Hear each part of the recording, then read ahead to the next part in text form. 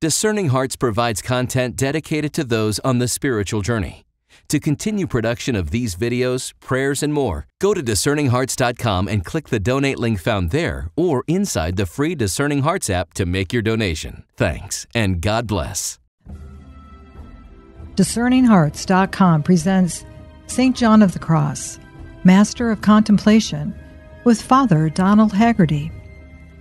Father Haggerty is a priest of the Archdiocese of New York who serves at St. Patrick's Cathedral. He taught moral theology and worked as a spiritual director in seminaries for 20 years. He has directed numerous yearly retreats for the Missionaries of Charity. He's the author of Contemplative Provocations, The Contemplative Hunger, Conversion, Contemplative Enigmas, and St. John of the Cross, Master of Contemplation, the book on which this series is based. St. John of the Cross, Master of Contemplation, with Father Donald Haggerty. I'm your host, Kris McGregor.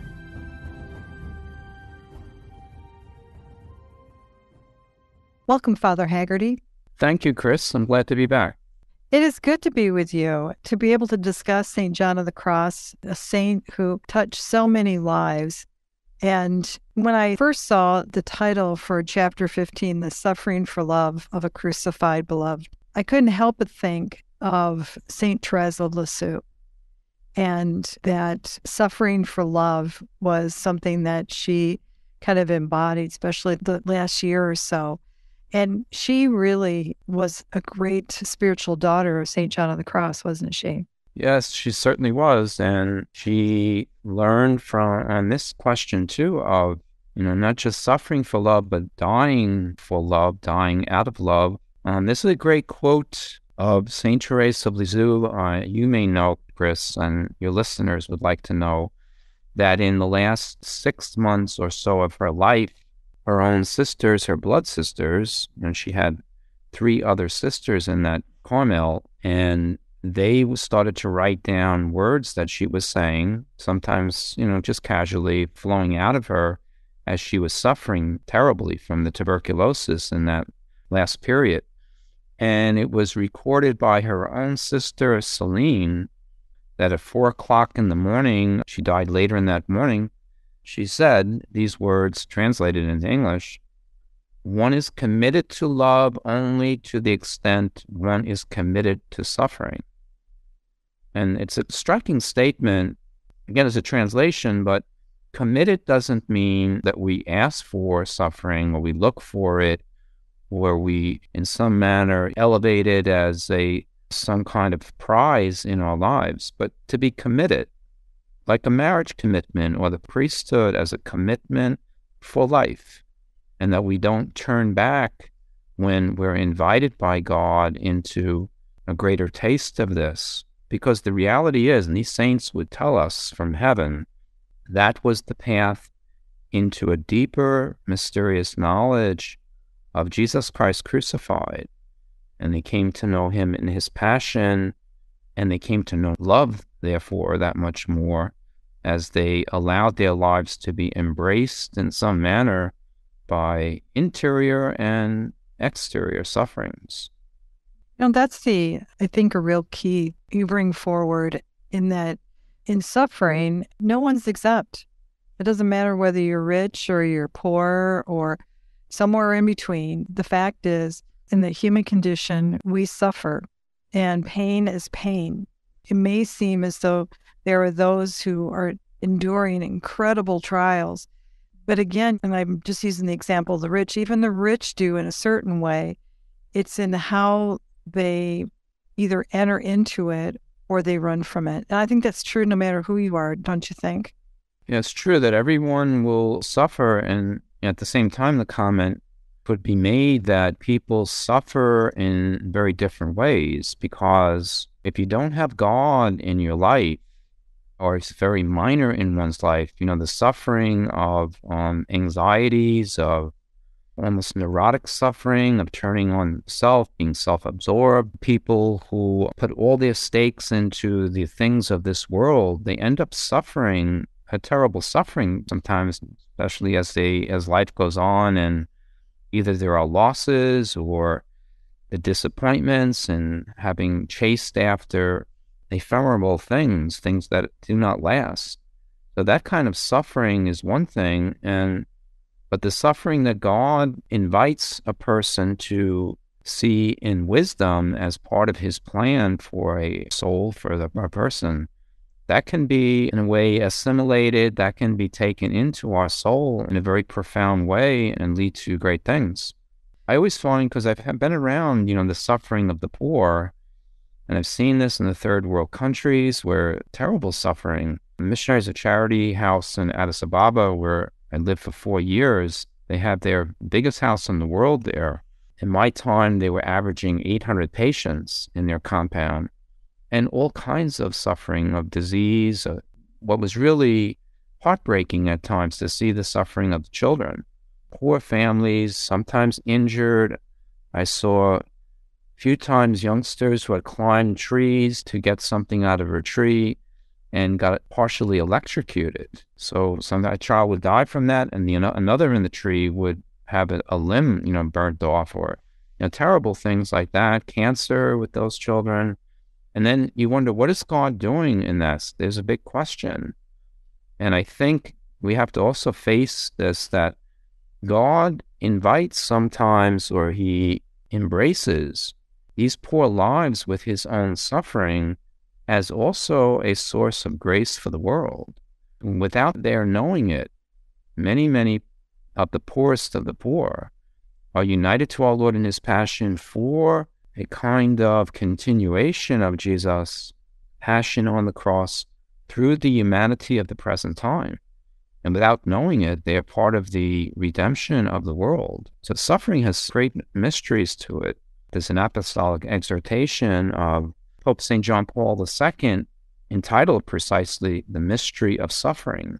And John of the Cross, certainly it's not filling every page, but it definitely carved deeply into his own soul, and he understood it as inseparable from the deeper growth in prayer and relationship with God. Well, it's very important point that he brings forward in all of his writings, teachings, is that need to detach, and detach especially from the self. And as you're describing, that's in a very real way, that's in suffering. It's that giving over in the suffering, over that and connecting it with the great love of Christ, isn't it?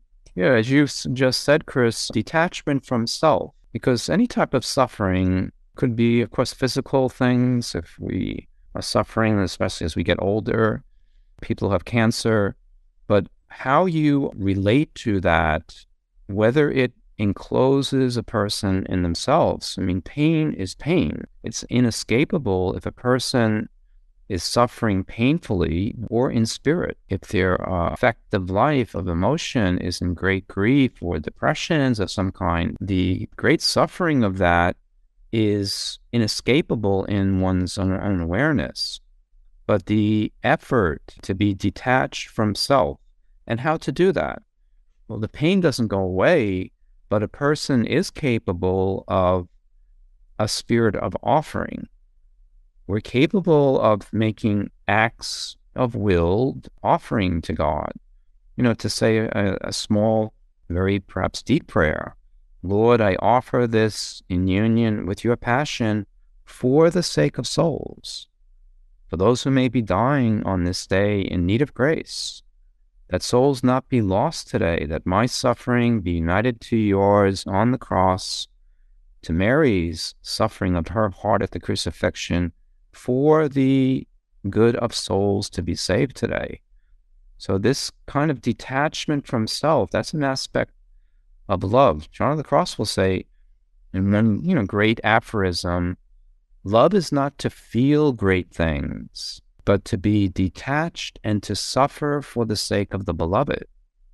Not to feel great things, but to be detached from self and to suffer for the beloved, to understand more deeply, a meaning in suffering.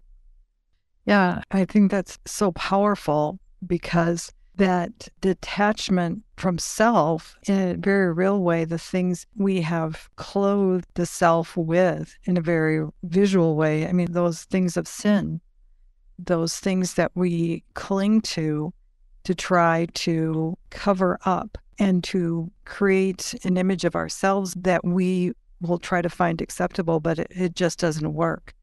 I think sometimes of those who begin the aging process, we're getting older, and so we begin to do things and act certain ways, and whether it's makeup or we begin to cosmetically, through medical procedures, try to alter our looks. But the fact is you're getting older, but you keep trying to rail and fight. And sometimes you just have to, and it doesn't work because to the world it's very transparent that this cosmetic thing is clinging to you. So detaching from that and just embracing where you're at, that's quite a freedom, isn't it? Well, that's a good illustration, Kris, of, especially on our own time, the kind of contemporary obsession to remain young, to hold on to the present moment. Behind that may be also the fearfulness of not just getting older, but the fearfulness of death. And a deeper spiritual life is always going to have that awareness of this is all passing in this life, that it's not a continuation forever. And my sense of that too is, as a priest, strongly, even at masses, I get a sense sometimes that there are many people who really just live as though this is going to continue forever in this life. And clearly, as we hear that, what an illusion that is. And I remember my father, who lived to be 90, my parents were not in good health in their last 10 years, so I saw them almost every weekend in that time when I was in New York. And I remember my father, who was sharp to the end in his mind, but he must have said 8 or 10 times in the last couple of years of his life, he said, how quickly all of this went. And then he would recount, going to see a Brooklyn Dodgers game, when he was, for the first time when he was 10, or going into the Navy, when he was 21, or the first day of high school or graduation, all of these things from the distant past. He said, it seems like yesterday. That awareness of the passing nature of things is also, that's true also of suffering. The difficult things that we're asked to bear, and it's very unique in each life. Sometimes loss of what you love most and people you love most. But all of that has some deeper invitation from our Lord to live what the gospel said in one of the most essential statements of Jesus in the gospel. Unless a grain of wheat falls into the earth and dies, he doesn't mean death at the end of life simply. Unless it falls into the earth and dies, it remains alone. It remains stuck, where it was. But if it dies, it bears much fruit. And that dying is meant to be in God's plan, the kind of dynamic purification that takes place as we not just bear stoically suffering, but that we suffer with love and offer in love, that our eyes are taken off of ourselves as best as possible and turn to an offering for others. And that's always possible. A person in pain can make an act of offering for others. That is possible. And God must bless that, abundantly when a person does that.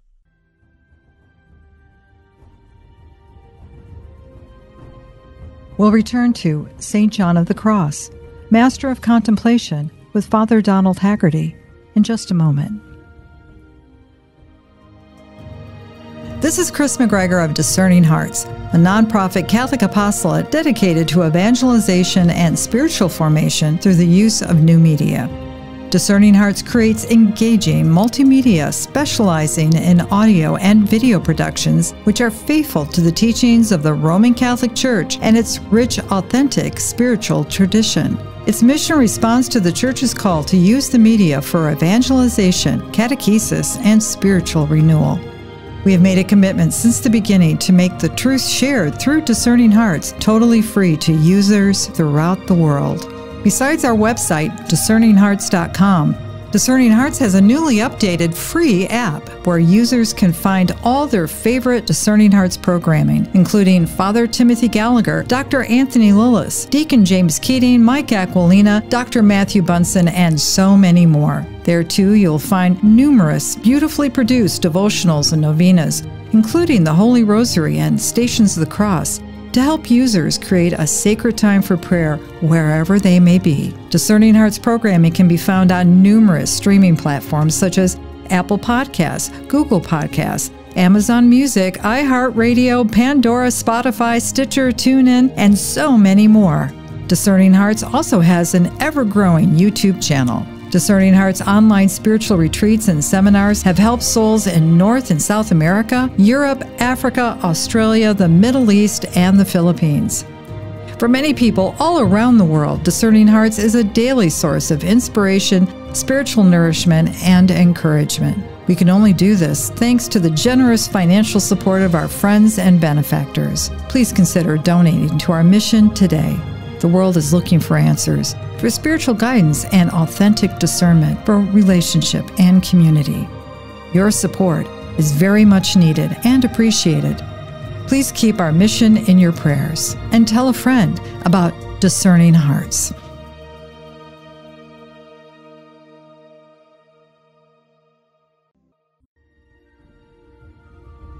We now return to St. John of the Cross, Master of Contemplation, with Father Donald Haggerty. Throughout all of our conversations, it's been a quest to be able to comprehend, as it were, to understand the best we can the contemplative graces that is a true gift that God is desiring to pour out onto us. And through the writings of John of the Cross, I think, as you've said here, you've helped us to see that the contemplative life, I'm quoting you now, the contemplative life is anything but passive. It demands an active generosity by means of which the soul deliberately stretches itself in self-giving, even beyond its human strength, so that grace may uphold it. Wow. I mean, that's it, isn't it? Well, the context of saying those words would be for us to remember, what takes place in the interior life, including the hard purifications that are part of a perseverance in prayer. But this is meant, even though there is a dissatisfaction experience in the desire to love, and there are these trials of aridity or a certain darkness and obscurity that we have to live through in prayer. But when people are serious in prayer and grow in love in prayer, it does take you outside of prayer to a different compelling need to give. That beautiful rhythm that you see in saintly lives, but in people who are not saintly. I've seen it again and again in the lives of the Missionaries of Charity. A lot of prayer may be dissatisfying in the interior life, and yet the same people go off into a day with a great spirit of generous self-giving. And that's a necessity. We have to choose for that. And the one thing we have to be careful of, if we are suffering in our interior life, not to allow that to be a kind of excuse or a inclination to give up also in the outer, realm of life. And the fact is, they feed each other. If we're generous outside, the longing for God will be that much stronger inside the depth of prayer. So there's a rhythm to that, and the need to give, to be generous, to be sacrificial, to turn attention toward the other, to have our eyes on the other. That's a key thing in spiritual life. And isn't that the great mystery of it all? The fact is that in this contemplative grace, that would be the response, as opposed to, even if there is, as we said over and over again, the feeling, even many would term the consolation, may not have been evident to the person. It's just something that is occurring that we really don't have a specific control over, but only to the extent that we've just given that space for that encounter. Am I being too esoteric?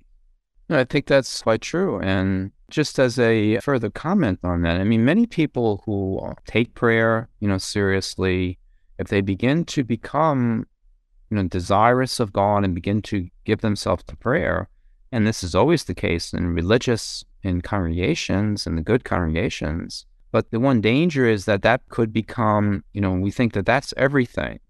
And the fact is, contemplative graces, deeper prayer is always going to be accompanied by the gospel itself. Jesus' demands in the whole of the life are going to be affected by a greater life of prayer. So the gospel itself, all of the various things of the Sermon on the Mount, all of Jesus' teaching, his request, his demand in love that we die to ourselves, that we deny ourselves for the sake of losing ourselves, that's all going to be carried to outside of prayer. And, the greatness of becoming serious about prayer is it is bound, if it's authentic, to affect our life outside of prayer. And then, again, as we mentioned, that becomes they mutually support, they affect each other then, the exterior and interior life. As Mother Teresa said one time, the interior becomes the power of the exterior. In a sense, the exterior life then confirms the authenticity of what we're doing in the interior life. And if we're giving ourselves to God in prayer, we're bound to come out with a compelling desire to give ourselves then in action also to others.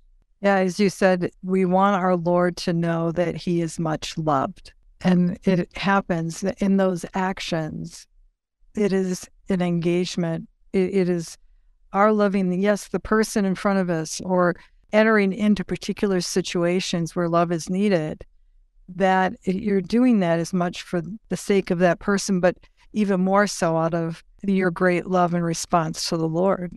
Am I hearing that correctly? Well, I like that phrase, that we want our Lord to know that he is loved by ourselves. I can't force another person to love him, but I want him to know. And there are, of course, ways to show that. And that's the whole point, too, of actions in love, especially anything that we can do for poor people, for the lonely people, those who are thrown away in some way or have suffered in life, to show our Lord, you are much loved by me, by committed actions to others in this manner, not just, loving those that are easy to love. John of the Cross is, as much as he is sometimes he will be called a difficult writer, so challenging. But when it comes down to everything, his main theme is what happens if you are in love with God and you continue in love with God for a lifetime. He is a great commentator on the life of a love for God that one never lets go of, and what happens in the progressive stages of this great love for God. Yeah, I was trying to explain this the other day, describing what we've been having conversations on. And the thing that I've come to the realization, and correct me if I'm wrong, Father Haggerty, but it's that realizing that when we are in love with God, that he's a God that is so immense, so beyond our comprehension, that the questing for it, you will never have the satisfaction of completely being able to meet that desire to give to him, because it's too big in many ways. He's so big. And that's okay. He's drawing us into that. And it's that drawing and that realization that it's not going to be enough, but I'm going to keep striving for it. That's where the challenge and the struggle and sometimes even the pain comes in. And it can't be described in the limits of even our feelings. Is that too much, do you think? No, that's, again, very apropos and accurate in the context of this kind of teaching of St. John of the Cross and others, who would have taught us this. The saints, in one way, are teaching us God is so far beyond what we see. But the other side of that, there's two sides of that coin, that One is that we have knowledge of that. We can be aware of it. And we can be more deeply aware of this over time, that he is this great mystery, so personal also. We have the gift of the Eucharist and his near proximity. He's giving himself to us in the reception of communion. But the other thing that's happening here for all of these saints and the contemplative path itself is that the pain is that desire for God that intensifies over time. And that's what these people who have crossed that threshold into contemplative graces, that's what they experience. That the desire not only doesn't let up, it intensifies over time. It's like a person hungry who just gets more hungry over time. And as John of the Cross will say, if you gave a few crumbs to a hungry man, you would only make his hunger increase. And this is, in a sense, not that God is just throwing crumbs at us, but this is what's happening in the spiritual life, that the hunger, the desire for him, and precisely because sometimes he's showing himself. He does show himself providentially. He does give consoling experiences. He does do favors for other people after we have prayed for them. And he shows himself. And that, again, is like putting oil on the flame of a person's hunger and thirst for him. So it's not just that, the apophatic knowledge that God is, ultimate mystery, infinite mystery, but that the soul has real relations with this God of mystery and love. This God is very personal, who can be gazed at on a cross. Looking at a crucifix sometimes happens a mysterious means of contact with him. The result is the soul just enters another step forward in hunger and thirst and desire for God. It reminds me of, oddly enough, of something that Catherine de Huick Doherty talked about once, where the great Baroness who founded the Madonna House, the great woman of prayer, servant of God, who would say that in helping the poor, if it is not done out of the love of Christ first, if it's not a response to the love of Christ, then it's just social work. It's patrimony. And the poor know that, and they will receive it, but it won't touch their hearts in love. It has to first flow from a love to respond to Christ. Then it becomes an act of love and a response. I thought that was really profound when she said it. I'm beginning to understand it better now through these teachings. What do you think? Well, that's certainly truth speaking there in Catherine Doherty. And, Mother Teresa, said the same thing. We have many saints who, if they gave their lives to the poor, would have, expressed that. And precisely because Jesus himself will tell us that in Matthew 25. When I was hungry, you gave me food.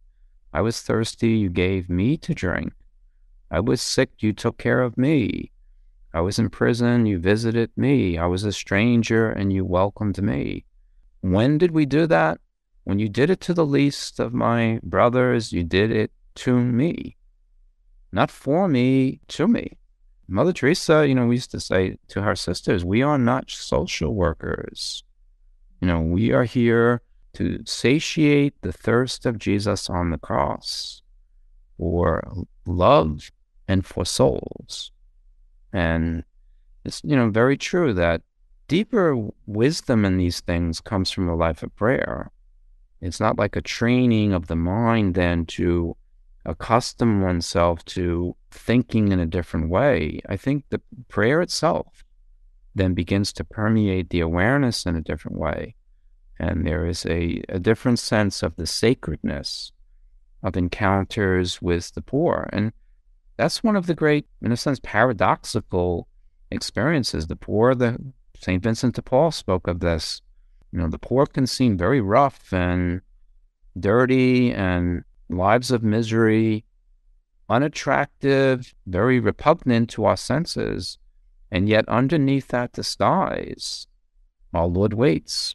Contemplative life of prayer it would seem naturally, although we have spoken in the tradition so often of contemplative life being in the monasteries and cloisters, locked away in that sense, but the contemplative life of mercy extended, the merciful corporal works of mercy to the poor, that's a great accompaniment to a contemplative life where our Lord is hiding, concealed in some manner in the interior life of greater depth in the soul, and then to realize he also hides outside of prayer, waiting for encounters with him in the lives of the poor. So, I've written about that in other books, but I think that's a very real thing. We'll become more sensitive to the presence of God in the poor if we're growing in prayer in a contemplative manner. You've been listening to St. John of the Cross, Master of Contemplation, with Father Donald Haggerty. This series is based on the book St. John of the Cross, Master of Contemplation, published by Ignatius Press. Visit ignatius.com to obtain a copy, or you can find it at any fine Catholic bookstore. To hear and/or to download this conversation, along with hundreds of other spiritual formation programs, visit discerninghearts.com, or you can find it within the free Discerning Hearts app. This has been a production of Discerning Hearts. I'm your host, Kris McGregor. We hope that if this has been helpful for you, that you will first pray for our mission, which is to offer authentic and rock-solid spiritual formation freely to souls around the world. And if you feel us worthy, consider a charitable donation, which is fully tax-deductible to help support our efforts. But most of all, we hope that you will tell a friend about discerninghearts.com and join us next time for St. John of the Cross, Master of Contemplation, with Father Donald Haggerty.